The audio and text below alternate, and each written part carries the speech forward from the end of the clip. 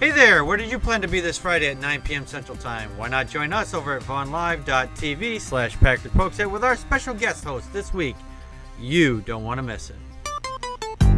Premises are hard to see, and that is just fine with me. Modus ponens is the plan. Serve you logic, I am. Deconverted man here.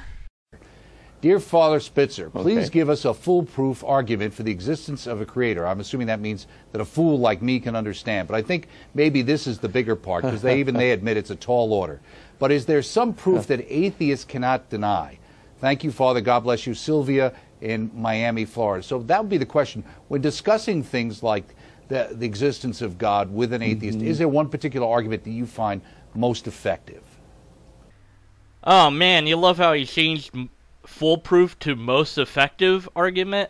Like, yeah, we don't have a foolproof one. I also like how he equivocated foolproof to try to make some sort of joke, like, oh, it's like a fool like me could understand. No, that's not what foolproof means, you Nimrod. Come on, you know, and it's a tall order, right? Like, no, it shouldn't be that hard.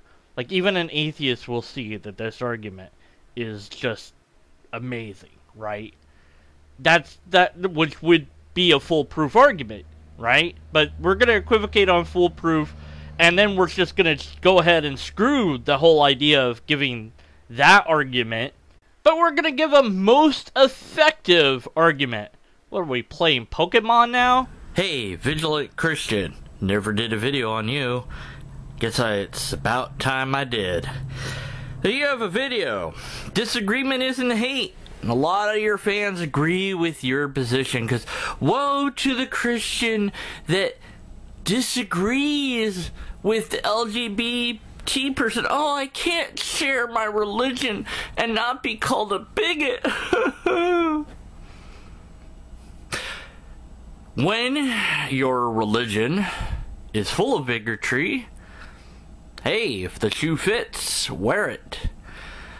Now, I could agree with you if only you actually cared about what the Bible really says and realized that homosexuality isn't in the Bible. I know the word is now, but it wasn't always, and what they mean by what they're saying has nothing to do with what we're talking about today. But who cares about history and facts when you can use the Bible and your religion to hide behind and continue your bigotry?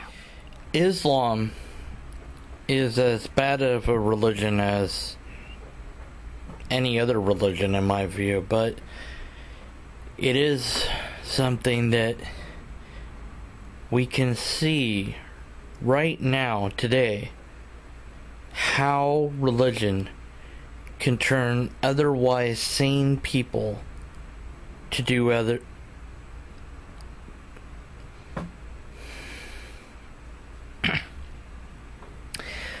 insane things. Why has it gone on so long that even the Old and New Testament have death, stoning, killing as acceptable, mandated ideas, and we still haven't gotten rid of those things?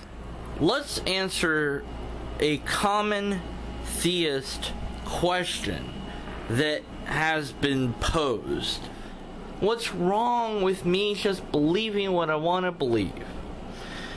Is the belief of having a belief that is going to hurt you, that in and of itself has some wrong ideas in it?